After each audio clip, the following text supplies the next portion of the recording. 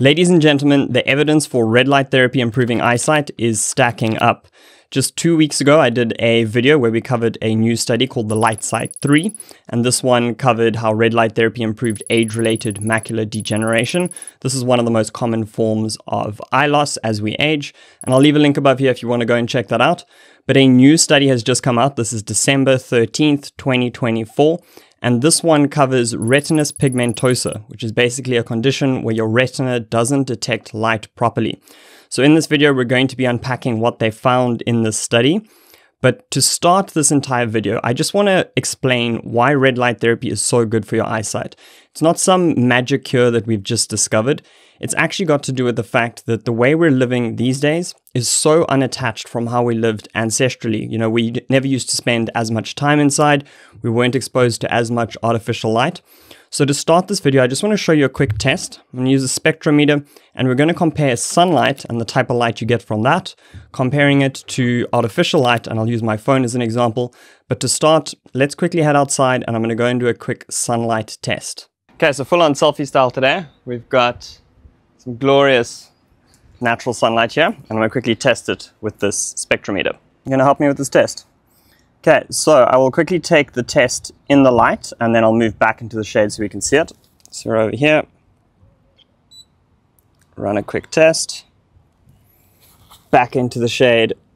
Okay, so you can see there's a good amount of blue light as we would expect, but there's a huge amount of red and infrared going into the near infrared spectrum on the right over there. So let's compare that with what we're exposed to with indoor lighting. All right, so now I'm going to test my cell phone screen and see the type of light that comes from there. It'll take a few moments. Wait for the beep. A few moments later. And we're on. Okay, so have a look at this. You're going to see how much blue light there is in artificial light and almost no, tiny amount of red, but this side of the spectrum is completely gone. It's not used in artificial lighting. And the reason for this is that it's not energy efficient. It uses more electricity. So what we've done, trying to be clever humans, is we have made artificial lighting more energy efficient, but we've made it completely unnatural. And as a result, when you're under this artificial light, you're exposed to far too much blue light and not enough red and infrared light. So that's why we're going to see in the study, and I'm sure many more to come, why red light therapy has such a drastic improvement on your eyesight. Your eyes are essentially a use it or lose it function. Your eyes use muscles, and just like you go to a gym and you exercise to strengthen your muscles, if you aren't strengthening your eyes with the right type of light, then they will atrophy. The cells will be damaged, and that's why we see these negative effects of spending too much time inside, living like modern humans, has this negative effect on our eyesight. So the study we're covering today is titled Short-Term Results of Multi-Wavelength Photobiomodulation in Retinitis Pigmentosa. This was published in the Journal of Clinical Ophthalmology.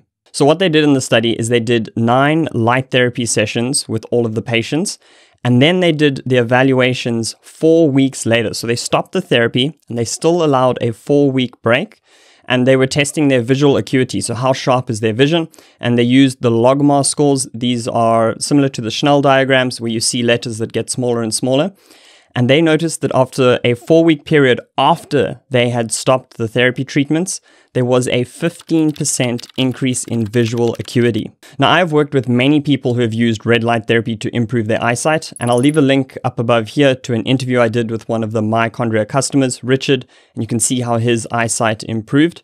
But doing this is really simple. It literally takes you 3 minutes per day. What we've seen in the research is you ideally want to do your sessions in the morning. This leads to better results.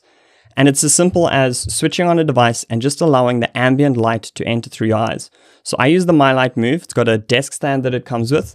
You switch this on. You don't have to aim it directly at your face. You can aim it slightly off.